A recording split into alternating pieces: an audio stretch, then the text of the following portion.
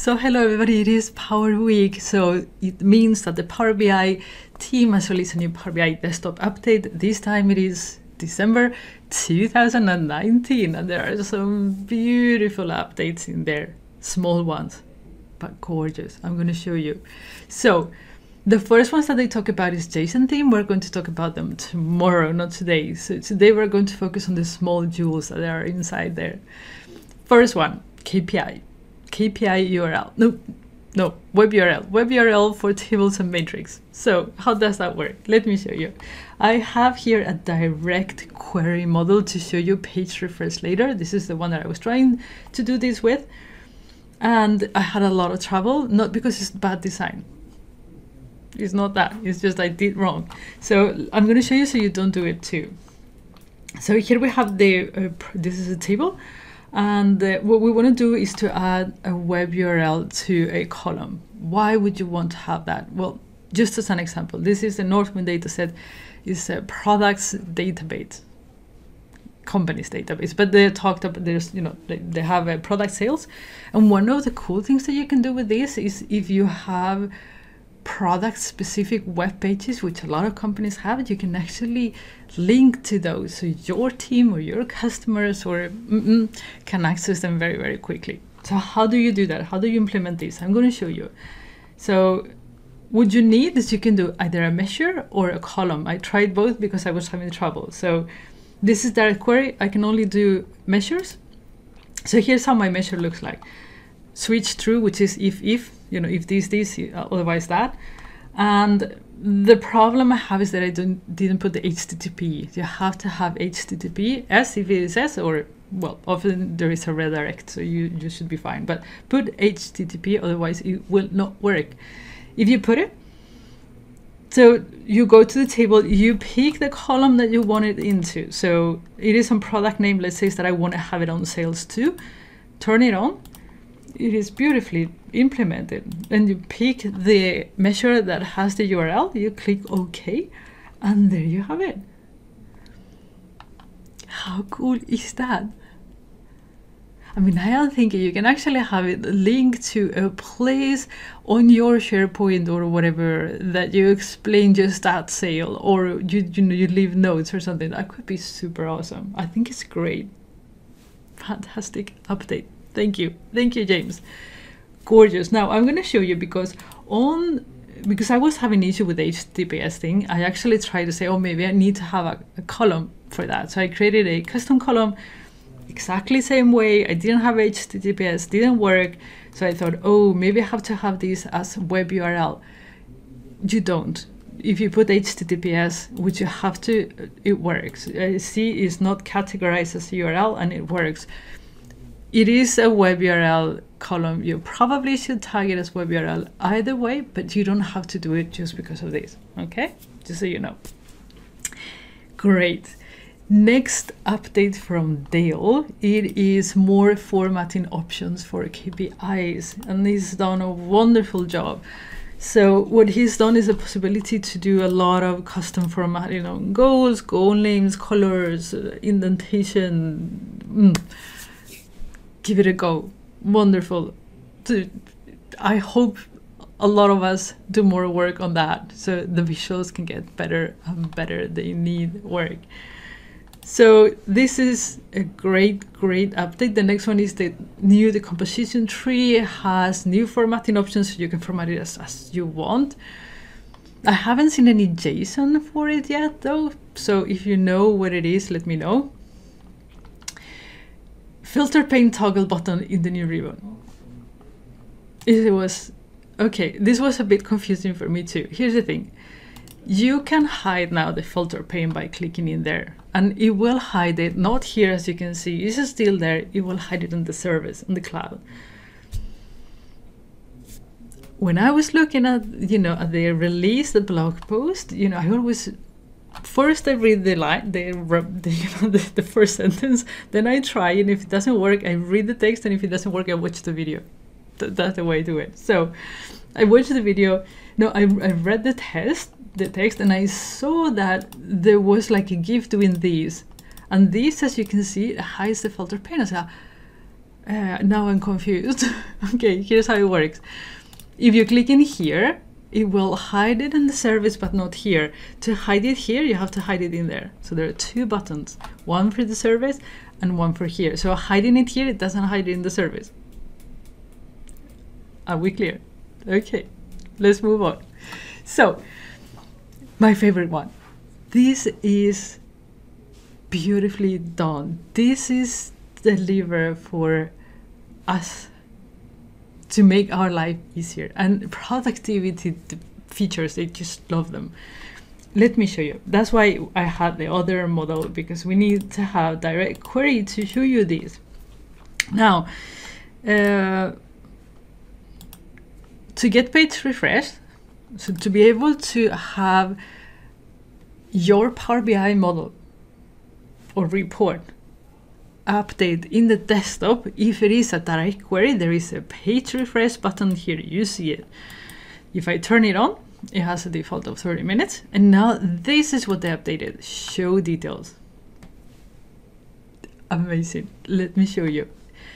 First of all, before to know if the feature was enabled, you have to call your administrator and say, hey, is that on? Or you try it here and you see that it doesn't work and they say, hey, you have that on. Not anymore. It says here that the administrator has enabled that. How did they get that information? I'm guessing that if I log it out, that will disappear, hopefully, but how? Cool. I'm guessing that they will be able to do a lot of cool things with this. It says that the admin has set the max refresh you can set for this model is 1 second. Depending on traffic, depending on capacity, how they're managing, they might limit you to have it every 30 minutes or every 20 seconds or whatever it is. Talk to your admin. What you see here is not good enough. Now, actual rate, it says, I don't know. Cool, this is cool. Let me show you. This is how I got it to work. So I said, okay, how do I get, because what actual rate does is it tells you how long will it take to refresh. So, you know, when you are in direct query, you say, okay, go and refresh that. So it has to go get the data, get all the queries and send you back the results. And it can take from 1 second to minutes or hours, depending on what you've done. So before, to know how big, here's the thing, and I explained that on the last Power Week on November. You can set the duration of these for 1 second, but if it takes 5 seconds to refresh the data, what's the point? It's not going to refresh faster anyhow, right? So how do you know how long it takes to refresh? Well, you have to go to the query, you know, the new query diagnostics things in Power Query, and then you will have to dig through the data to actually find it. It was not like super quick, super intuitive. This is amazing. Let me show you. I clicked refresh once and I thought, oh, then I will get the actual rate, right? Because it refreshed once. It didn't. So I said, okay, what happens if I force it? Let's put it every second. And then it refreshed a couple of times, you see? Now we've got it. We've got it refreshed every 1.4 seconds, which means that if I ask it to refresh 1 second, for what? It's just not going to do it. So if I put 2 seconds in here, because I know it refreshed below 2 seconds, my computer crashed again, so I discovered this. Let me show you. It suddenly goes up to 2 seconds. And it's because you've set it to 2 seconds. It's not that the actual refresh time is 2 seconds. If I put it to 5 seconds in here, it's going to tell you that the actual rate is 5 seconds, which is not true. Obviously, this is refreshing every 5 seconds because you told it to, but it's not the minimum refresh time that you can have. So you have to be very careful about that. Set it out always to 1 to see what the actual refresh time is. And once you've done that, you can adjust and then put 2 seconds here. Obviously, when you put 2 seconds, not obviously, should still say 1.4 seconds, but I'm guessing it's getting the data live. So now it's every 2 seconds either way, because that's what you're requesting to the server. And then the last time it was refreshed, so you know when it will refresh the next time. I love it. I love it, except for this small thing that, you know, doesn't give you the actual rates all the time. This is fantastic. It's just so gorgeous. You get all the information you need there. You don't have to call nobody, you don't have to do anything, you don't have to go to no query, nothing. I'm in love with this feature. It's just beautifully implemented. Whoever did it, well done. Amazing. Now, load more for analyze insights. This confused me deeply. I'm going to show you. Here's the thing. When I was doing this video, but I crashed, you know, I was doing here on direct query, it's like, what is the analyze feature? It's like, oh, it's, you know, it's not available on all graphs. So it's like, on direct query, forget it, not there. And on report server, it is on the desktop version, but not up there. So you're out of luck if you want to do it there. No, let's go to my import model because I can show you there. So here we have it, and then we have it. In here, analyze, find what the distribution is different. And the explanation was confusing for me. Did you see there was a button in here? Maybe I should do it again. Let me try it again and see if you see the button. This refreshes too fast, so no. It remembers that I've done something already. Let me try this. You'll see, no, it's too fast. Okay, so here's the thing. It says that the machine learning models, they run only for a period of time to show you insights in a timely manner. What does that mean? It says then that you can use it will show up if it's not refreshed in a timely manner. Whatever that means, you will get here a play button, so you can say play it again, do it again. They're talking about timeouts.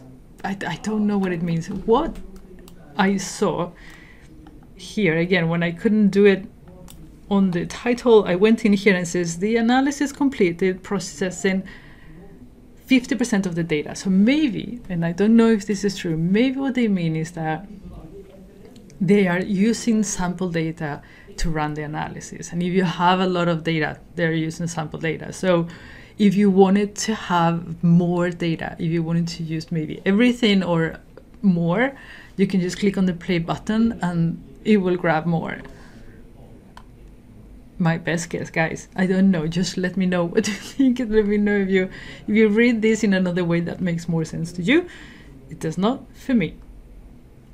So you'll be able to use the play button to continue running the analysis. Running what? When does it stop? It's gotta be that is sampling the data, and then you can tell them to try more, to test more. Test it in your models, let me know. You probably have bigger models to play with. Okay, so there is a new DAX function called quarter that I'm not going to review on Friday. I have another video prepared for that. So, but quarter, I mean, it's quarter, it gives you a quarter. So we should be okay. Probably at some point we need to do quarter somewhere, I'll show you. And that's it. That's basically the updates for today. My favorite one, page refresh. Which one is your favorite? I think that was beautifully, beautifully implemented. Now, I'm going to run to the Discord server to ask you guys what you thought about the updates. Which one is your favorite? If you know what Discord server is, I set up like a chat platform for us to talk. So talking on YouTube comments is not the best way. So we've been having that for almost a day. We're having lots of fun conversations. There is a link down below. Click on there, join us on the chat, say hi. I'm loving it. You guys are amazing. Thank you so much for joining. And I will see you again tomorrow with the JSON update and also the Power BI 101 course that we're running, and on Friday. So lots of videos as always. So take care. I'll see you tomorrow. Enjoy the December update. Let me know what you think of this update, and bye bye. I'll see you tomorrow.